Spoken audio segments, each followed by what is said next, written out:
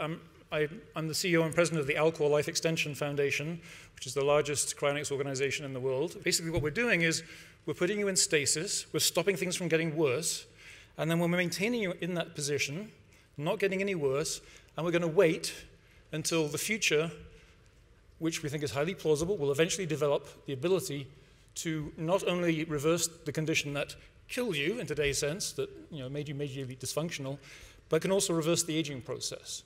We can be pretty sure that if you're incinerated and there's nothing left of you but dust, there's no way you're coming back. There is no conceivable technology that could reverse that. Entropy's gone too far.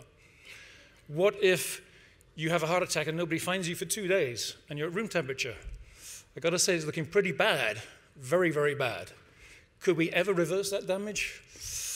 I don't know. I wouldn't want to be in that position, but I wouldn't want to say for sure no. There's a tremendous amount of damage, but there's a huge difference between that and an optimal situation in cryonics. We do not promise that it's going to work. We don't promise anything at all because that wouldn't be honest to do that. There's lots of uncertainties. In 1961, let's put a man on the moon within a decade.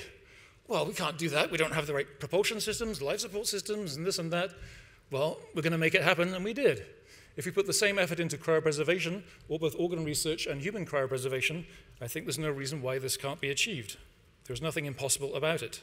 And if someone thinks it is impossible, they're going to have to explain to me their criteria for possibility.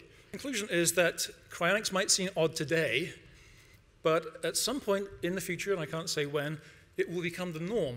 Every hospital will have a cryonics unit where once you need it, they'll go into action and they'll start the initial process and then probably transfer you to a specialist organization.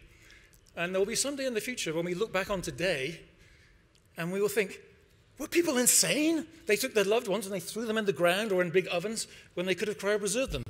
Those people were crazy back in the early 21st century. Why didn't they cryopreserve them? So I like to take that perspective. I think this should be the normal thing, and I hope people will think about this carefully and become part of that norm. Thank you very much.